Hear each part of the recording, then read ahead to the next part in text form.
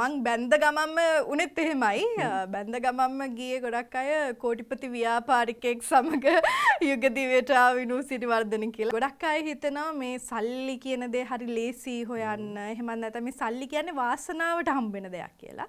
ඇත්තටම නැහැ. අපි දෙන විවාහ වුණාට පස්සේ සමරපු පළවෙනි උපන්දිනේට හම්බුනේ මිනි කූපර් එක. ඒක ඇත්තටම ලොකු සර්ප්‍රයිස් එකක්. අනිත් එක එදා රෑ 12ට ඒක හම්බ වුණෙත් මේ උපන්දිනේ දවසේ ඊළඟ උපන්දිනේට හම්බුනේ Audi එක. ජැක්සන් ඇන්තනි මහතාවත් ආදරෙන් මතක් කරනවා මේ වෙලාවේදී සහ ඉක්මන් සොයත් ප්‍රාර්ථනා කරනවා එතුමන්ව මතක් කරපු නිසා. සීගිරි ගලේ තියෙන බිතුසිතුවම බලලා මට ඒ චිත්‍රයක් ගෙනල්ලා පෙන්නලා ඉතින් ඒ විදිහේ ෆොටෝ ෂූට් එකක් කරා. ඒ ෆොටෝ එකත් මම හිතන්නේ ගොඩාක් අය අතර ෂෙයා වුණා. සමහර අය ෆොටෝ ෂූට් එක ඒක අර හොයලා තිබ්බ ඒ විදියටම ඕන කියන එකක් තිබ්බා. තරුණ කාලේ දාන්නේ විවාහ වුණේ නැද්ද? විවාහ වෙන්නේ නැද්ද? ඊළඟට බැන්දට පස්සේ අහන්නේ දැන් ළමයි හදන්නේ නැද්ද? ඊළඟ ප්‍රශ්නේ.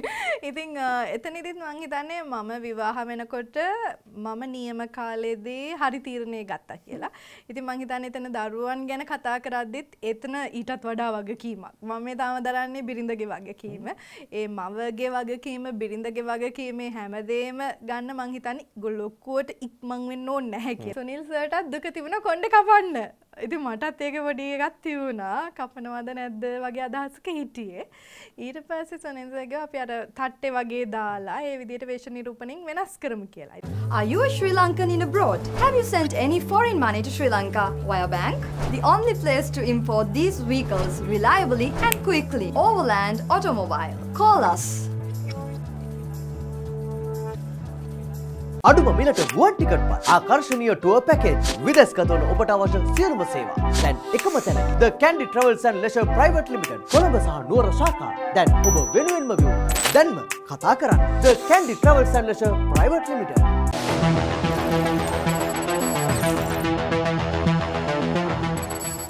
සම්පූර්ණ නම විනු උදානි සිරිවර්ධන. උපන්ගම දෙහිවල. පාසල්ගේ නුගේගොඩ අන්ලා විද්‍යාලයට. පවුල විස්තර? පවුල විස්තර කතා කරොත් මට ඉන්නවා අයියයි නංගි. ඉතින් මම තමයි මැද. එහෙම තමයි. ජීවිතේ වර්තමානයේ පවුල ඔබේ? වර්තමාන පවුලේ ඉතින් ආදරණීය සමියෙක් ඉන්නවා. ඉතින් එයාගේ පවුල ගත්තොත් එයා පවුලේ බාලයා. එයාට අක්කා කෙනෙක් ඉන්නේ. ඉතින් එයායි අක්කයි තමයි එයාගේ පවුලේ. ජීවිතේ රැකියාවල් එහෙම කරලා තියෙනවද? රැකියාව මගේ පළවෙනි රැකියාව බවට පත් වෙන්නේ රංගන ශිල්පිනියක් විදියට තමයි. අධ්‍යාපනික සුසුකම්? අධ්‍යාපනික මම A level කරද්දී උසස් පෙළ අධ්‍යාපනය කරේ වාණිජ්‍ය අංශයෙන්. ඉතින් වාණිජ්‍ය අංශයෙන් උසස් පෙළ කරනකොට අපේ අවුරුද්දේදී තමයි ඉසෙඩ්කෝ එකේ මුලින්ම ගැටලුවක් ආවේ. එතකොට අපේ රිසල්ට් එන දෙපාරකට රිසල්ට් ආව සහ ලොකු ප්‍රමාද වීමක් වුණා. ඒ හින්දා ඒ කාලේ ඇතුළතදී මම ඇප්ලයි කරනවා. ඇත්තටම මගේ තාත්තා තමයි ඒකට මූලිකත්වය ගන්නේ මේ ශ්‍රී ලංකා තරඟයට. ඊට පස්සේ ඒ තරඟයට ඇප්ලයි කළා. ඒකෙන් මම කිරුළ කුමාරි ජයග්‍රහණය කරපු නිසා ඊට පස්සේ අපිව යුනිවර්සිටි සිලෙක්ට් වෙලා එන කාලේදී මට යන්න වෙනවා චීනේ තියෙන තරඟයට.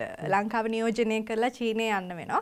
එතකොට මට ලංකාව ඇතුලේ තිබ්බේ යුනි එකට යන්න තිබ්බේ ඒ chance එක මිස් වුණා. හැබැයි මම ඒ පැජන්ට් එකට ගිහිල්ලා ඇවිල්ලා ඊට පස්සේ ගියා ලංකාවේ ශ්‍රී ලංකා ෆවුන්ඩේෂන් එක. ඒකේ මීඩියා මැනේජ්මන්ට් HND එක කරා. ඒත් එකම සයිකොලොජි පැත්තෙන් හදාරලා තියෙනවා. ඉතින් ඒ විදිහට ඒ කාලේදී රංගන ශිල්පිනියක් විදිහටයි නිරූපිකාවක් විදිහටයි නිවේදිකාවක් විදිහටයි ඒ වැඩ කටයුතු අතර ඒ වගේ අධ්‍යාපනය ඉදිරියට කරගෙන ගියා. රංගනෙන් දායකත්වය ලබා දුන්න පළවෙනි ටෙලිනාට්‍යය? පළවෙනි ටෙලිනාට්‍යය පිපෙනමල්. මම කිරුළු පරඳින්නේ මිස් ශ්‍රී ලංකා විදියට දෙරණ නාලිකාවෙන්. ඉතින් ඒ නාලිකාවෙන්ම තමයි පළවෙනියටම ටෙලිනාට්‍යයට මම දායකත්වය ලබා දෙන්නේ. හැබැයි ඇත්තටම පළවෙනි ටෙලිනාට්‍යය සමහර විට මගේ වෙන්න තිබ්බේ පිපෙනමල් නෙවෙයි මුතු වරුසා කියලා ටෙලිනාට්‍යය. ඇත්තටම මොකද මම මිස් ශ්‍රී ලංකා ඉන්න කාලේ මට මුලින්ම ආරාධනා කරන්නේ අමිල අබේසේකර.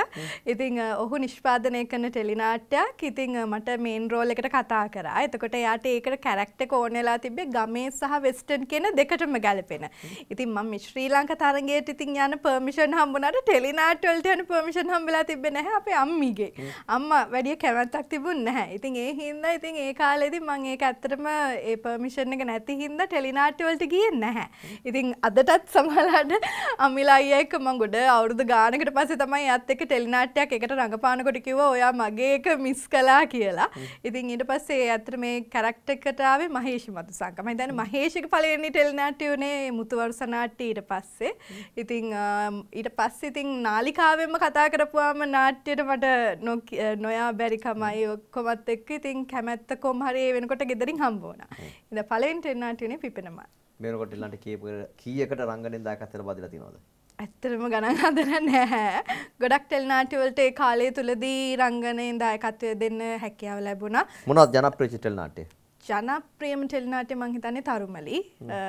තරුමලි විදිහට තවමත් මට ඒ නමින් කතා කරන ඒ තරම් ආදරය කරන අය ඉන්නවා. ඒත් එකම වෙස් ටෙලිනාට්‍ය ඒත් ස්වර්ණවාහිනියමයි ගොඩක් ඒ ටෙලිනාට්‍ය විකාශනය වුණේ. ඊට පස්සේ සී රජ ටෙලිනාට්‍ය. සී රජ ටෙලිනාට්‍ය මම දායකත්වය ලබා දුන්නේ සීගිරි අප්සරාව විදිහට. ඉතින් ඇත්තටම ජැක්සන් ඇන්තනි මහතාවත් ආදරෙන් මතක් කරනවා මේ වෙලාවේදී සහ ඉක්මන් සොයත් ප්‍රාර්ථනා කරනවා එතුමන්ව මතක් කරපු නිසා. මොකද ඒකේ අධ්‍යක්ෂකතුමා බවට පත් වුණේ ජැක්සන් ඇන්තනි මහතා. ඉතින් ඔහුම තමයි මාව තෝරගන්නේ ටෙලිනාට්‍යයට. ඉතින් අර සීගිරි ගලේ තියෙන බිතුසිතුවම බලලා මට ඒ චිත්‍රයක් ගෙනල්ලා පෙන්නලා ඉතින් ඒ විදිහේ ෆොටෝ ෂූට් එකක් කරා. ඒ ෆොටෝ එකත් මම හිතන්නේ ගොඩාක් අය අතර ෂෙයා වුණා. සමහර අය ෆොටෝ ෂූට් එක ඒකේ අර හොයලා තිබ්බ ඒ විදියටම ඕන කියන එකක් තිබ්බා. නමුත් අපි ෆොටෝ ෂූට් එකේ ඉතින් අපිට මිනිස්සුන්ට පෙන්වන්න දේවල් පුළුවන් දේවල් තියෙනවා. ඒ වගේ ඉතින් ඒකත් හරි ලස්සනට ඒ වැඩේ වුණා. ඒකත් ගොඩක් ටෙලිනාට්‍ය පැත්තෙන්. චිත්‍රපට පැත්තෙන් නම් ගොඩක්ම ජනප්‍රියත්වයට පත් වුණේ මණිමේකලාගේ චරිතය. මණිමේකලා කියන පත්තිනි චිත්‍රපටයේ. ඒ දවස්වල මං හිතන්නේ වැඩිපුරම දින ගණනාවක් තිරගත වුණු එකම චිත්‍රපටයේ පත්තිනි මහාචාර්ය සුනිල් ආරියරත්නයන්ගේ චිත්‍රපටය. ඉතින් ඒක ඇත්තටම මට හොඳම සහාය නිලිය විදියට නිර්දේශ වෙන්නත් හැකියාවක් ලැබුණා සරසවි සම්මානවල. ඉතින් ඒකත් ජයග්‍රහණයක්. පේනවද මේ හිනාව? අපි කොච්චරනම් මේ හිනාව තියාගන්න උත්සාහ කරනවද? එවිටුවෙන් අපි නොකරන දෙයක් නෑ නේද? ඉතින් ගෙදර හැමෝගෙම මේ හිනාව හැමදාම තියාගන්න නම් රට රස්සාවට යනකොට ජාවාරම්කරුවන්ට අහුවෙන්න එපා. නීත්‍යානුකූල මාර්ග හරහාම පමණක් රට රස්සාවල් වලට යන්න. 1989ට කතා කරන්න. ශ්‍රී ලංකා විදේශ සේවා නියුක්තිකාර්යාංශයෙන් මතක් කිරීමක්. ඉතින් බොහොම ආදරෙන් පිළිගන්නවා ස්ටෑන්ඩ් බයි විත් ලහිරු වැඩසටහනට. බොහොම ස්තුතියි ඇරයුම බාරගත්තට විනු වැඩසටහනට සහභාගී වෙන්න. අනිවාර්යෙන්ම ඉතින් ගොඩක් සතුටුයි ඔයාගෙත් වැඩසටහනත් එක්ක එකතු වෙන්න හම්බුණාට. දැන් නිවේදිකාවක්, නිරූපණ ශිල්පිනියක්, ඊට පස්සේ රංගන ශිල්පිනියක්. හරි. මේ ඔක්කොමත් එක්කම මේ බිරිඳක් කියන රෝල් එක, චරිතය කොහොමද දැනෙන්නේ? කොහොමද මේ වෙනකොට ඔබට? බිරිඳක් කියලා කිව්වා මම ඒක දකින්න ඇත්තට ලොකු වගකීමක් විදියට.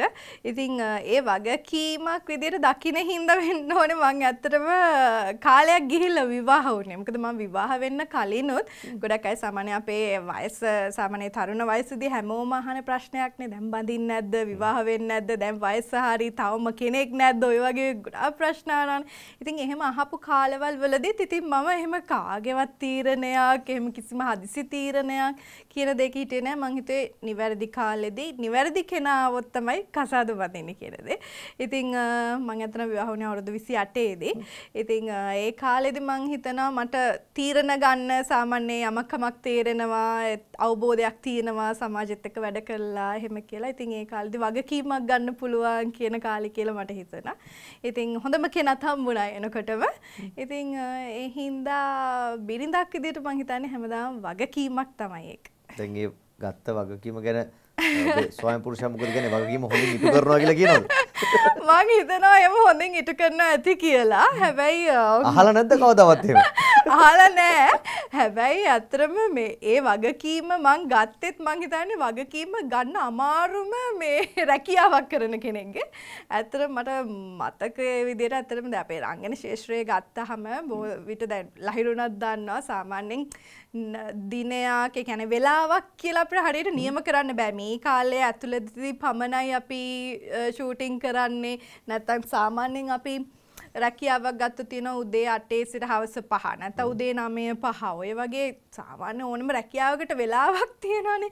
සාමාන්‍යයෙන් අපේ රංගන ශාස්ත්‍රයේ ගත්තොත් එහෙම වෙලාවක් කියලා දෙයක් නෑ.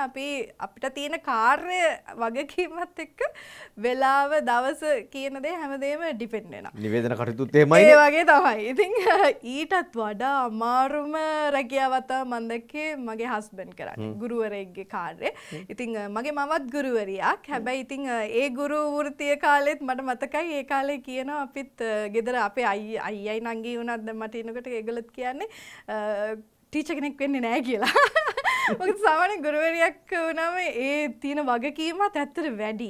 ඉතින් සමහර වෙලාවට ඒ හින්දා වෙන්නේත් නැහැ. ඒ හින්දාද වෙන්නේත් නැහැ. ඉතින් දැන් මගේ හස්බන්ඩ් ගත්තාමත් ඒ වගේම වගකීම් ගොඩක් කරන කෙනකින්ද එයාට නම් වෙලාවක් ඇත්තෙම නෑ. එයා පැය 24ම මුළු 365 දවසම වගේ ගොඩක් බිසි. ඉතින් ඒ කාලේ අතරින් තමයි මට කාලයක් වෙන් කරලා දෙන්නේ. හැබැයි ඒ කියන්නේ එයාගේ වගකීම හරියටම කරන ගුරුවරයෙක් මම දකින්නේ ඇත්තටම මගේ ස්වාමියා. ඉතින් කාලයක් එකට නිවේදන කටයුතු කරන්නේ. අනිවාර්යයෙන්. ස්වර්ණවාහිනී දැන් කොහොමද නිවේදන කටයුතු? නිවේදන කටයුතුත් නැවතත් කරගෙන යනවා. ඒත් ස්වර්ණවාහිනී නාලිකාවෙම ඉතින් පටන් ගත්ත තැන අපි දෙන්නම මූණට මූණ මේ වගේ නෙවෙයි අපි දෙන්නම එකතු වෙලා අනිත් අයගේ ප්‍රශ්න අනිත් ප්‍රශ්න අද ඔයා මගෙන් ප්‍රශ්න අහනවා. ඒ වගේ ඉතින් ඒ අත්දැකීමට මම හරි කැමතියි.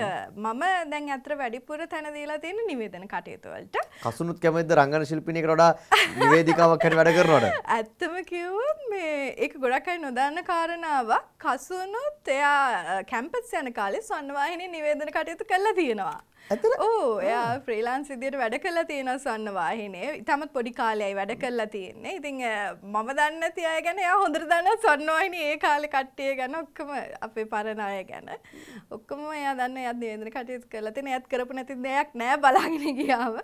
ඉතින් මම හිතනවා මට කාලය බැලන්ස් කරගන්න හරි ලේසි මැනේජ් කරගන්න නිවේදන කටයුතුත් එක්ක මගේ මේ පෞල් ජීවිතේ වැඩ කටයුතු.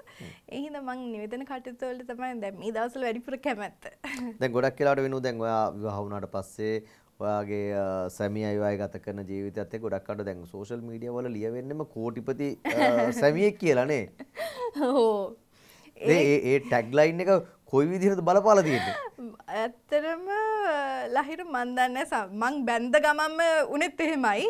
බැන්ද ගමම්ම ගියේ ගොඩක් අය කෝටිපති ව්‍යාපාරිකයෙක් සමග යුග දිවයට ආවිනු සිරිවර්ධන කියලා. ඉතින් කෝටිපති කියලා එහෙම අර කට්ටිය බලවන්නේ එහෙම දේවල් ලියනවාද ගොඩක් අය ටැග් එකෙන් එහෙම දේවලුත් කරනවා. ඉතින් මම දකින්නේ ඇත්තටම කසුන් කියන්නේ තමන්ගේ උත්සාහයෙන්ම ගොඩාව කෙනෙක්. ඉතින් ඇත්තටම බොහොම දක්ෂ ගුරුවරයෙක්. අනිවාර්යෙන්ම ගොඩාක් ළමයින්ට එයාලගේ ජීවිතේ පටන් ගන්න තැන. ඒ කියන්නේ අපසු උසස් පෙළින් පස්සේ තමයි ඔවුන්ගේ ජීවිතේ රැකියාවද මේ හැමදේම තීරණය වෙන්නේ. අපි ලංකාවේ තවත් රැකියාවකට යනවද පිටරට යනවද අපි මොකද තෝරගන්නේ රැකියාව එතනින් එහාට ඔය වගේ යුනිවර්සිටි යනවද ඔය හැම කාරණාවකටම ගොඩක් අයට බලපන්නේ උසස් පෙළ අධ්‍යාපනය. ඉතින් එතනදී කසුන් ඒක මං හිතන්නේ උපරිම කරන ගුරුවරයෙක් මං දකින්නේ. මොකද ඇය ඒ කියන්නේ එයාට පුළුවන් උපරිමේම එයාගේ රැකියාවට මුල් තැන දීලා සහ ඒ මහන්සි වෙන තරමටම තමයි ඒකෙන් පොඩි ගාණක් තමයි එයාට ලැබෙන්නේ. කියන්නේ එයා සමහරවිට එයා වෙන මහන්සිය තරමටම එයා උපයන්නේ නැතුව ඇති. හැබැයි එයා ඒ තරම් මහන්සි වෙලා තමයි පුළුවන් හැමදේම ගොඩනගන්නේ. මම දකින්නේ මොකද මම ඔහුත් එක්ක ජීවත් වෙන කෙනෙක් විදියට. ඉතින් ඇත්තටම ගොඩක් අය හිතනවා මේ සල්ලි කියන දේ හරි ලේසි හොයන්න. එහෙම නැත්නම් මේ සල්ලි කියන්නේ වාසනාවට හම්බෙන දෙයක් කියලා. ඇත්තටම නැහැ. අපි මම ඇත්තටම ලහිරු ගොඩක් වෙලාට ඔය හඳහන කියන දේවල් ගොඩක් විශ්වාස කරන්නේ නැහැ. ඇත්තටම විවාහ වෙනකොටත් අපේ අම්මලා තමයි ඉතින් අම්මලාගේ මතය තියෙනවානේ. යාලා තමයි හඳහන් බලලා, දින බලලා, නැකත් බලලා කරන්නේ. ඉතින් මමයි කසුනේ දෙන්නම එහෙමයි. ඒ වගේ දේවල් වලට ලොකු විශ්වාස නැහැ. හැබැයි මහන්සිය කියන දේ තමයි හැම දෙයකම සාර්ථකත්වයේ තියෙන. අපි මහන්සි වෙන තරමටම තමයි. ඉතින් කසුනුත් ගොඩාක් මහන්සි වෙන්නේ යාගේ දරුවන්ට අධ්‍යාපනය දෙනවා වගේම එයා මහන්සි වෙලා ඒ උපේන දෙයින් හරි කල්පනාකරණය කරනවා. සමහරට එයාගේ සබ්ජෙක්ට් එකත් එක්ක දන්නේ නැහැ. එයා ඉකොනොමික්ස් නේ උගන්වන්නේ බිස්නස් ස්ටඩීස් ඒ ඉකොනොමික්ස්. ඉතින් ඒකත් ඉංග්‍රීසි මාධ්‍යෙන්නේ. ඉංග්‍රීසි මාධ්‍යෙන් විතරයි එයා කරන්නේ. දැන් ගොඩක් අය අහන සිංහල මාධ්‍යෙන් කරන්නේ නැද්ද කියලා. බලමු ඉස්සරහට සමහරට ආසාවකුත් තියෙනවා එයාට. මොකද ගොඩක් අය මාර ඉල්ලුමක් තියෙනවා. මොකද එයාගේ උගන්වන විදියට. එයා රැප් ක්‍රමයට ඒ කියන්නේ අපි සාමාන්‍යයෙන් තියනවානේ ඉකොනොමික්ස් කිව්වම සමහරලාට මේ උසස් පෙළට තෝරගන්නෙත් නෑ. සමහර අය හරි බයයි ඒ විෂයට. ආර්ථික විද්‍යාව කියපු ගමන් ගොඩක් අය බයයිනේ. ඉතින් ඒකත් එක්ක තෝරගන්න නැති විෂයක් බවට පත් වෙනවා. හැබැයි ඒකේ තියෙන සමහර ගිණුම් කරන දේවල් හරි ලේසි විදියට කියලා දෙනකොට ළමයි හරි ආසයි. මොකද මමත් හිටපු ගමන් ඕව වීඩියෝ කරලා දාන්නේ ඉන්න. ඒකට ළමයි ආසයි සිංහල මාධ්‍ය උගන්වන්න එක ගොඩාක් අයගේ ඉල්ලුමක් තියෙනවා. ඉතින් ඇත්තටම මට කියන්න තියෙන ඇත්තම ලහිරු අර කෝටිපති කියන කතාව ආවෙ හින්දා එතනදී ඕනම කෙනෙක් ඔය අපි දකින්නේ ව්‍යාපාරිකයෙක් වුණත් තමන්ගේ ව්‍යාපාරය දියුණු කරගන්න අනිවාර්යයෙන්ම මහන්සි වෙන්න ඕනේ. අපි පිටට දෙන්නේ නැහැ නේ. කවුරුත් නිකන් ගෙනල්ලා දෙන්නේ නැහැ. ඕන කෙනෙක්ගෙන් අපි හදිස්සියකට හරි එහෙම අත්‍යවශ්‍යතාවයකට වුණත් අපිට කෙනෙක්ගෙන් දෙයක් ඉල්ලන්න ගියම අපි දන්නේ එයාට තියෙන අත්‍යවශ්‍යතාවය මොකක්ද කියලානේ. ඒ වගේ ඉතින් කසුන්ගෙනුත් ගොඩාක් අය ඒ වගේ ඉතින් එහෙම බලාගෙන ඉන්න අවස්ථාවන් තියෙනවා ඇත්තටම. ඒ කියන්නේ සමහර දේවල් තියෙනවා අපි හැමදේම දුක්ඛ කියන දේ හැමතිස්සෙම බෙදා ගන්න ඕනේ නැහැ. ප්‍රශ්න නැති වෙලාවල් නැහැ. අපේ ජීවිතවලත් විවිධ ගැටුම් ප්‍රශ්න තියෙනවා. හැබැයි අපි පුලන් තරම් උත්සාහ කරන්නේ මේ දේවල් බැලන්ස් කරගෙන සතුටින් ඉන්න. ඉතින් එතනදී ඇත්තටම ඔහු හැමදේම උපයන්න උත්සාහ කරනවා. ඒ කියන්නේ එතනදී ධනයම පමණක් නෙවෙයි. මං හිතන්නේ එයා ඒ දේවල් කොහොමද පරිස්සම් කරන්නේ, අනාගතය ගැන හිතන්නේ, අර ඒ වගේ හරි සැලසුම්. ඉතින් මම හිතන්නේ ඕනම කෙනෙක් සැලසුමක් ඇතිව ජීවත් වුණත් මං හිතන්නේ සාර්ථක වෙන්න පුළුවන්. දැන් ඔයා ජනප්‍රිය නිසා ඔයා විවාහ වෙච්ච ගමන් කසුනුත් ජනප්‍රිය වුණානේ. ඔය අර කෝටිපති කියන ටැග් ලයින් එක නිකම්ම කසුන්ට එනවනේ. කසුන් මොකද කියන්නේ? ඔව් ඒ ඇත්තටම ඔය මුලින්ම ඕක දැක්ක ගමන් බය වුණේ එයා. කෝටිපති කියපු ගමන් එයා බය වුණා. මොනවද දැන් කෝටි ගණන් වල තියෙන ඒවා කියලා. ඉතින් එයා එහෙම ඇත්තටම කියන්නේ හරි ගොඩක් මුල්ම කාලේ එයාට දැන් ওই ප්‍රසිද්ධිය කියන දේ එච්චර පුරුදු නෑ. මොකද එයා ගුරුවරයෙක් වුණත් අර පෝස්ටර් ගහලා පන්ති කරපු කෙනෙක් නෙවෙයි. හරි නිශ්ශබ්දව පන්ති කරලා තියෙන්නේ. ඒ කියන්නේ එයාගේ ටියුට් එකට එයාගේ මූණවත් දාන්න නැති කෙනෙක්. ඉතින් මාත් එක්ක පළවෙනි ප්‍රී ෂූට් එක කරද්දි මට මතකයි පුදුම දුකක් විඳින්න වුණා. මොකද ප්‍රී ෂූට් එකට දවසක් ගත කරන්න වුණා. මේ අර කියන විදියට ඉන්න. එතකොට ඡායාරූප ගනිද්දි වෙඩින් එක දවසේ සාමාන්‍ය දැන් ගොඩක් අය කරන්නේ වෙඩින් එකට කලින්ම වෙනම ෆොටෝ ෂූට් එකක් කරනවා. මෙයත් එක්ක එහෙම කරන්න ඕනේ නැහැ. මොකද ඒක එයාට හරි පුරුදු නැති දෙයක්. හැබැයි දැන් නම් ගොඩක් දුරට පුරුදු වෙලා. මොකද අපි විවාහ වෙලා දැන් අවුරුදු 2කමාරක් විතර වෙනවානේ. දැන් වැඩසටහන් වලට ආම ඔයාව නවත්ත ගන්න පුළුවන් කසුන නවත්ත ගන්න බැරි. දැන් මගේ පින්තූර ගන්න උනත් හරි ලේසි යාට කියලා. දැන් අතන මේ පැත්තෙත් හොඳ හැකියාවක් තියෙනවා. දැන් කොහමද දැන් ඔය දෙන්නත් මම දැන් අර මේවා විවාහ වුණාට පස්සේ දැන් අර අපි කලින් කිව්ව ගොසිප් හැදෙනවා, කට කතා හැදෙනවා. දැන් මේත් එක්කම දැන් ගොඩක් අර ඔයත් ඒවා පෝස්ට් කරනවා සමහර දේවල් ඇත්ත කතන්දර. දැන් අර ඔයාගේ උපන්දින වලට හම්බෙච්ච වාහනේමත් සෑහෙන ජනප්‍රිය වුණානේ. පළවෙනි උපන්දින මොකක්ද හම්බුනේ? පළවෙනි උපන්දිනේට හම්බුනේ මිනි කූප් එකක්. ඉතින් ඇත්තම කිව්වොත් මම විවාහ වුණාට පස්සේ තමයි ලයිසන් ගත්තේ. එතකම් මට ලයිසන් තිබ්බේ නැහැ. මොකද ඔයා උනත් දන්නවලා හිරු මම ගෙදර ඒ කියන්නේ ෂූටින් ගියත් නැත්නම් වෙන පෞද්ගලික වැඩකට ගියත් අම්මයි තාත්තයි එක. ඉතින් තාත්තා තමයි පස්සෙමනේ අම්මයි තාත්තයි දෙන්නම ඉන්නවා. ඉතින් තාත්තා තමයි හැමතිස්සෙම එක්කන් යන්නේ එක්කන් එන්නේ. ඉතින් මට ඇත්තටම ලයිසන් ගන්න අවශ්‍යතාවයක් තිබුණේ නැහැ. තනි ගමන් බිමන් නැහැනේ කොහෙවත්. හැබැයි බැන්දට පස්සේ ඒ වගකීමත් ගන්න වුණා. ඉතින් මං හිතන්නේ පළවෙනි බර්ත්ඩේ එකට එයා ඒ ටැග් දුන්නේ හොඳට හිතලා බලලා. ඒ කියන්නේ කසුන්ගේ වැඩ ටිකත් කරගන්නත් එක්කද? නෑ මගේ වැඩ ටික තනියෙන් කරගන්න. මොකද එයාට ඇත්තටම මේ ගොඩක් වෙලා වෙන් කරන්න බෑ මගේ වැඩ වෙනුවෙන්. ඇත්තම කතාව. මොකද එයාගේ තියෙන වැඩත් එක්ක මට ෂෙඩියුල් එක වැඩනේ තියෙන්නේ. ඔව්. ඉතින් මට වැටෙන ප්‍රෝග්‍රෑම්ස් වලටයි ගෙනියන්න එක්කන් ඉන්න බස්සන්න ඔය හැමදේම එයාගේ පන්ති නවත්තලා කරන්න බෑනේ. ඉස්සර ඇත්තටම තාත්තා මේ රැකියාවට යන කාලේදී ඔය වගේ මට දවල් වරුවේ මොනවා හරි වැඩක් කරනොත් එයා ඔෆිස් ඉඳන් එනවා මාව එක්කන් එන්න. තාත්තා නම් හැබැයි කසන්ට ඒව කරන්න බෑ. මොකද ළමයි 10,000 ගණනක ළමයි ගොඩක් නවත්තලා පන්තියෙන් එන්න ඉදියක් නැති හින්දා මං හිතන්නේ පළවෙනි උපන්දිනේ එයා හොඳට හොඳටම ඒ වගේ මොලෙන් වැඩේ කරා. ඉතින් ඒ හින්දා අතරම පළවෙනි උපන්දිනේ කියන්නේ අපි දෙන්න විවාහ වුණාට පස්සේ සමරුප පළවෙනි උපන්දිනේට හම්බුනේ මිනි කූප් එක. ඒක ඇත්තටම ලොකු සර්ප්‍රයිස් එකක්.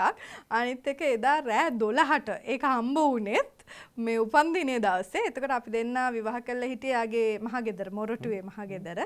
ඉතින් එයාගේ තාත්තිත් හැබැයි ඒ මගේ උපන්දිනේ මාර්තු මාසෙනේ. ඉතින් මාර්තු මාසේ කිට්ටුවම තමයි ඒගොල්ලන්ගේ තාත්තිගෙත් චුටක් heart problem එකක් ඇවිල්ලා අපි ඒ වෙනකොට ඔපරේෂන් එකක් කළා තිබ්බේ. ඉතින් අපි ඒ දවස්වල ටිකක් තාත්තා ගැන ටිකක් වැඩිපුර අවධානයක් යොමු කරලා තිබ්බේ. ඉතින් මට වෙලාව දන්නේ නැහැ. මෙයා එකපාරට රෑ තට්ටු කරලා මට ඇවිල්ලා කිව්වා මේ තාත්තට චුට්ටක් අමාරුයි වගේ මේ එන්න කියලා. මාත් ඉතින් දඩබඩ ගාලා නිදිමතේ පල්ලෙහාට බහිනකොට කට්ටියත් ඇවිල්ලා යාළුවෝත් ඇවිල්ලා අපේ අම්මලාත් ඇවිල්ලා රෑ 12යි වෙලාවක් දන්නේ නැහැ රෑ 12ට. ඉතින් ඒ කට්ටිය ආව එකත් මට සර්ප්‍රයිස්. ඒ කියන්නේ මං හිතන්නේම නැති දෙයක් නේ. මං ඒ කියන්නේ හොඳලාට එදා ටිකක් කලින් නිදාගෙන නැත්නම් කොහොමද ඒක ප්ලෑන් කරේ කියලාවත් මං හිතන්නේවත් නැති දෙයක්. ඊට පස්සේ කේක් එක කැපුවට පස්සේ ආ gift එක විදියට කී එක දාලා දුන්නා box එක ඇතුලේ. ඉතින් ඒක ලොකු සර්ප්‍රයිස් එකක් කියන්නේ. ඉතින් ඊට පස්සේ තමයි මම ලයිසන් ගත්තේ. ඉතින් කාර් එක තිබ්බට බෑනේ පාරේ යන්න බෑනේ. පාරේ යන්න ලයිසන් නෙවෙයි. ඊට පස්සේ ඉතින් ගිහිල්ලා හැබැයි ඒ කාලේ ටික ෂූටින් වලට පොඩක් කාසෙන් වල මේ ඩ්‍රයිව් කරලා තිබිට ෂූටින් වල නියම් පොඩි දුරයිනේ. ඒ හින්දා අර පොඩක් බය නැති ගතිය මට තිබ්බා. මම වැඩේ ගොඩ දාගන්න පුළුවන්. එහෙම බය නෑ. ඒක දන්නවා. ඉතින් එක්සෑම් එකෙත් එක්සෑම් එකක් තිබ්බනේ. එක්සෑම් එකිනුත් 40න් 40 ගත්තේ. ඒ තරමට පාඩම් කරා. ඒ එක්සෑම් එකත් කරලා මේ ලයිසන් උත් ගත්තා. ඉතින් ඊට පස්සේ දෙවෙනි අවුරුද්දේ ඉතින් ඊට වඩා ටිකක් ලොකු වාහනයක් අරන් දෙනවා. මම දැන් අක පළවෙනි එක පොඩ්ඩක් ඕන තලාගෙන පොඩි කරගෙන එන්න කියලා හිතාගෙන චූටි මං ආසයි ඇත්තට මගේ ෆස්ට් කාර් එක විදිහට මම ඒකට ගොඩක් ආදරෙයි.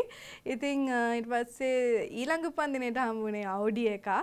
ඉතින් එතකොට ඒක හම්බ වෙනකොට ඒකත් සර්ප්‍රයිස් උනේ. ඒක කේක් එක ඇතුලේ තමයි කී එක තිබ්බේ. මං කේක් එක කපනවා කේක් එක කැපෙන්නේ නැහැ. මොකද කේක් එක හදලා තිබ්බේ විජිත. සාමාන්‍යයෙන් එයාගේ කේක් උත් එන හයියයි කපන්න බෑ ලේසියෙන් පීයකින්. ඉතින් ගමන කැපෙන්න බලන් ගියාම ඒකෙත් බොක්ස් එක තිබ්බේ කේක් එක ඇතුලේ. ඊට පස්සේ තමයි ඒකත් ඉතින් අතන සර්ප්‍රයිස්. හැබැයි මං කවදාවත් මේ වෙනකන් මං හප්පගෙන නෑ ඒක කියන්න ඕන. මං සාමාන්‍යයෙන් සේෆ්ලි ඩ්‍රයිව් කරනවා. එහෙම ගැටලුවක් වෙලා නෑ තාම. ඉස්සරහටත් එහෙම නොවේවා කියලා ප්‍රාර්ථනා කරනවා. ගොඩක් ස්තුතියි. හැබැයි මේ පාර වාහනේට මං හිතන්නේ මේ චුට්ටක් විතර ඒ වගේ පොඩි සිදුවීම් වගේක් වුණා. ඒ මම නෙවෙයි පිටිපස්සෙන් ඇවිල්ලා එකපාරක් නම් වාහනේ නවත්තලා තිබිලා පොඩ්ඩක් ඒ වගේ ගැටලුවක් වුණා. චූටි එකක්. හැබැයි ඉතින් චූටි එකක් වුණාට ටක් ගාලා හිතට දැනෙනවා වැඩි.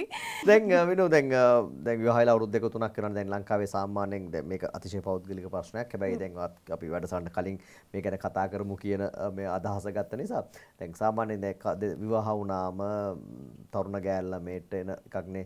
ඊට පස්සේ දරුවෝ හදන්නේ නැද්ද? ඇයි මෙච්චර කාලයක් ඉන්නේ කියන එක දැන් ඔයා ජනප්‍රිය චරිතයක්.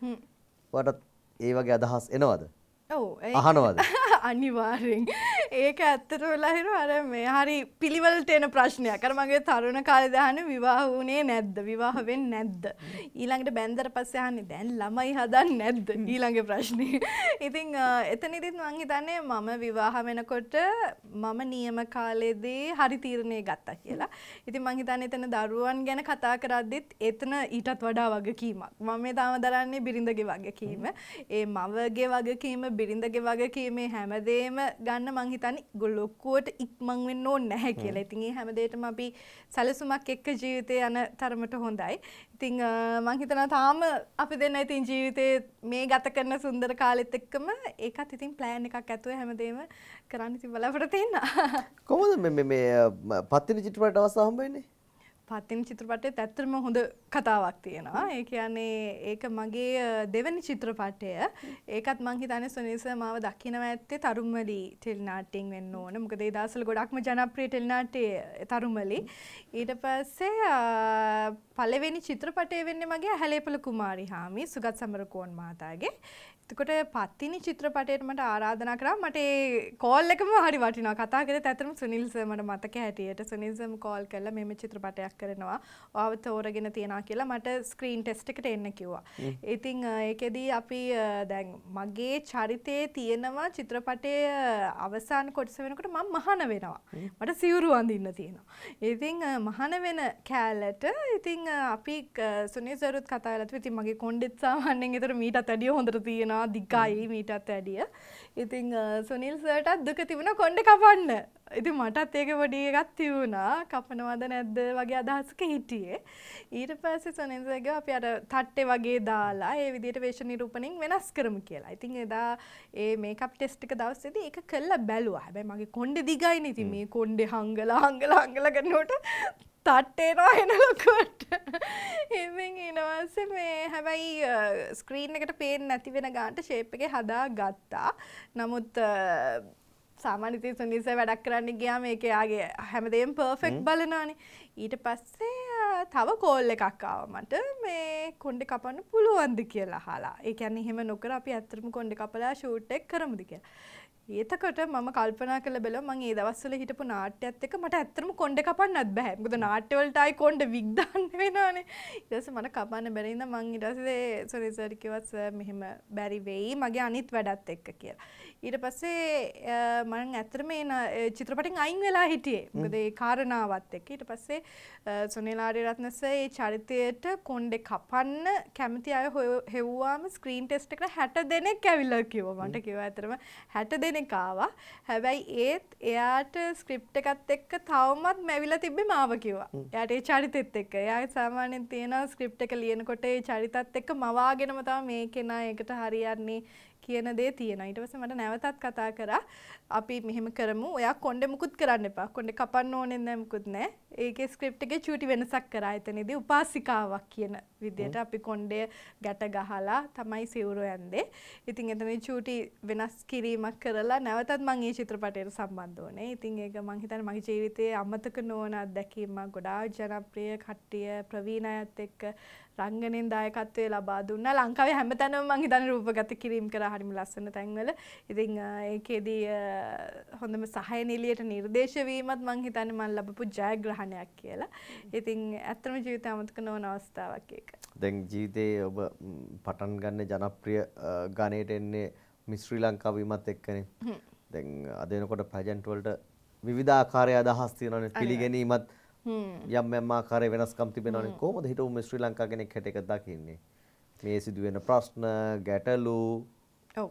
ඇත්තටම ප්‍රශ්න ගැන කතා කරද්දී මම හිතන්නේ අර හැම දෙයකටම පොදුයි වගේ ප්‍රශ්න නැති තැනක් නැහැ. සමහර ප්‍රශ්න අප විසින්ම නිර්මාණය කරගන්නේවද කියලා හිතෙනවා. ඉතින් මම දකින්නේ වගේ පැජන්ට් එකක් කියන්නේ හරිම කදේකට අපි කියන්නේ හරිම වටිනාකමක් තියෙන දෙයක්. මොකද ඒ වගේ පැජන්ට් එකකින් කරන්නේ අපි කෙනෙක්ව තෝරාගෙන ඒ කෙනාව අපේ රට නියෝජනය කරන කෙනෙක් විදිහට තමයි අපි ලෝකයට අපි යන්නේ. කියන්නේ මම මේ ශ්‍රී ලංකා කෙනෙක් විදිහට මට ඒ කිරුල්ල ලැබීමත් එක්ක මට ආවේ තවත් ලොකු වගකීමක් විදිහට. ඒ කියන්නේ සතුට සහ එතනත් වගකීම කියන දේ. මොකද අපි නියෝජනය කරන්න ඕනේ අපේ රට. ඒ කියන්නේ අපිට වඩා එතනදී අපි හිතන්න ඕනේ මම හිතුවේ නම් සාමාන්‍ය ලංකාව කියන දේ. ඒ කියන්නේ මම මොකක් හරි වැරදි දෙයක් කරත් ඒක යන්නේ මගේ නමින් නෙවෙයි. මිස් ශ්‍රී ලංකා. ඒ කියන්නේ අපි මේ පැජන්ට් එකේදී හැමතිස්සෙම අපිට කතා කරන්නේ මිස් ශ්‍රී ලංකා. ඒත් නැත්තම් වෙන රටක් ගත්තොත් ඒ අදාළ ඒ රටට අනුව මිස් ඉන්දියාද, මිස් නිව්සීලන්ත, මිස් ඔය වගේ ඒ අදාළ රටේ නමින් තමයි අපිට කතා කරන්නේ. ඉතින් එහෙම කතා කරනකොට ඒක තවත් නිකන් හරි ලොකු වගකීමක් විදිහට තමයි දැනෙන්නේ. ඉතින් අපි හැමතිස්සෙම උත්සාහ කරන්න ඕනේ එතනදී අපේ කෙනෙක් අපි තෝරා ගන්නවා කියන්නේ හැම විදියෙම එතනදී අපි කතා කරන දේවල් සහ අපේ දැනුම පිළිබඳව ලංකාව පිළිබඳව අවම වශයෙන් ඊට පස්සේ අපි හැසිරෙන විදිය මේ හැම ක්වොලිටි එකක් කියන දේ හරිම වැදගත්. මොකද අපි එක්කෙනයි ඒ අවුරුද්දටම එක්කෙනයි සාමාන්‍ය. දැන් මේ වෙනකොට නම් පැජන්ට් තියෙනවා මම හිතන්නේ ගණන් කරගන්න බැරි තරම්. හැබැයි මේන් පැජන්ට් විදියට තිබ්බේ මිස් ශ්‍රී ලංකායි මිස් වර්ල්ඩ් එහෙම නැත්නම් මිසිස් වර්ල්ඩ් මිසිස් ශ්‍රී ලංකා ඔය වගේ යුනිවර්ස් කියන එකයි. ඒ කියන්නේ යුනිවර්ස් පැජන්ට් එකයි වර්ල්ඩ් පැජන්ට් එකයි තමයි මේන්ම පැජන්ට් දෙක සාමාන්‍යයෙන් ඔය බියුටි පැජන්ට්ස් වල තිබ්බේ. දැන් නම් ගොඩාක් පැජන්ට්ස් තියෙනවා. ඉතින් සමහර ඒ වගේ ගොඩාක් ඉතින් ඒ දේවල් වලින් කට්ටිය අලුතෙන් අය ක්වීන්ස්ලා එනවා. හැබැයි හැමෝගෙම මම හිතන්නේ ඒකත් වගකීමක් විදියට කෙනෙක් ගන්නවා නම් ඒ වගකීම කියන දේ දැනෙන්න ඕනේ කියන දේ. එතනදී මොකද මට මතකයි ඒ ස්ටේජ් එක උඩදී මම නියෝජනය කරපු 2012 අවුරුද්දේදී මම ඒ වෙන රටකට යන්නේ ඒකත් මගේ පළවෙනි අත්දැකීම තනියෙන්. මොකද ලංකාව ඇතුළෙත් මං අම්මා තාත්තා එක්ක මේ චූටි දුරටත් යන කෙනා. හැබැයි එතනදී කියන්න ඕනේ අම්මයි තාත්තයි එහෙම යන්නත් අවසර දීම ගැන. ඒ කියන්නේ මට පළවෙනිම වගකීම ලැබෙන්නේ එතන. මගේ ජීවිතය ගන්න මම පළවෙනිම තනියෙන් ගිහලා හැමදේම කරගෙන මම ලංකාවත් නියෝජනය කරගෙන ඒ වගකීම ගත්තා කියන එක. ඉතින් එතනදී මම ආවා ඩාන්සින් රවුන්ඩ් එකේ සෙකන්ඩ් වෙනකම් මම ආවා. ඉතින් එතනදී අපි අනවුන්ස් කරන්නේ මිස් ශ්‍රී ලංකා කියලා. ඉතින් එහෙම කියනකොටම එතනියන් හදවතට ඒක මාර විදියට දැනෙනවා. ඉතින් අදටත් මම ওই පැජන්ට් වල ජජින් ගියපුවාම මට මතක් වෙන්නේ මාව ඇත්තට. එහෙම කට්ටිය ස්ටේජ් උඩ ඉන්නකොට මට මාව මතක් වෙනවා. ඒක මං හිතන්නේ ලොකු අවස්ථාවක්. ඒ කියන්නේ ගැහණු දරුවෙක්ට ගර්ල් කෙනෙක්ට ගන්න පුළුවන් ලොකු chance එකක්. හැබැයි ඒ chance එක අනවශ්‍ය විදියෙන් නෙවෙයි. නිවැරදි විදියට ඒක තේරුම් අරන් වැඩ කරන්න ඕනේ. ඉතින් බොහොමත් ස්තුතියි තුනා ස්ටෑන්ඩ් බයි විත් ලහිරු වැඩසටහනට සහභාගී වුණාට වැඩසටහන අවසන් කරන්න කලින් විනු මේකට උත්තර දෙනු කවුද විනෝදානි කියන්නේ? විනෝදානි කියනකොට ගොඩක් අය අඳුරන්නේ මම විනු සිරිවර්ධන විදියට. විනෝදානි එහෙම නැත්නම් විනු සිරිවර්ධන කියලා කියන්නේ තමයි සංවේදී කෙනෙක් සාමාන්‍යයෙන් ජීවිතේ එයාව තේරුම් අරන් ඉන්නේ ළඟම ඉන්න අයව. ඒත් එකම හරිම තේරුම් ගන්න පුළුවන් චරිතයක්. ගොඩක් හැංගිච්ච දේවල් නැහැ. හරිම ඕපන් කෙනෙක්. ඉතින් හැමොත් එක්කම හිත හොඳින් වැඩ කරගෙන ඉන්න පුළුවන්. ඉතින් හරිම ආදරණීය චරිතයක් විදිහට තමයි මම මාව දකින්නේ. මහත්යකින් එවුවොත් නෝනකට මොනවද කියයිද? ඕකේ සම්පූර්ණ වෙනස් පැත්තක් කියේද මන් දන්නේ නැහැ. හැබැයි හැමදාම උත්සාහ කරන්නේ එයාගේ රැකියාව තේරුම් අරගෙන ජීවත් වෙන බිරිඳක් විදිහට ජීවත් වෙන්න. බොහොම ස්තුතියි. Thank you so much Lahiru. ඉතින් ගොඩක් සතුටුයි වගේ වැඩසටහනත් එක්ක අද සහභාගී වුණාට. බොහොම ස්තුතියි.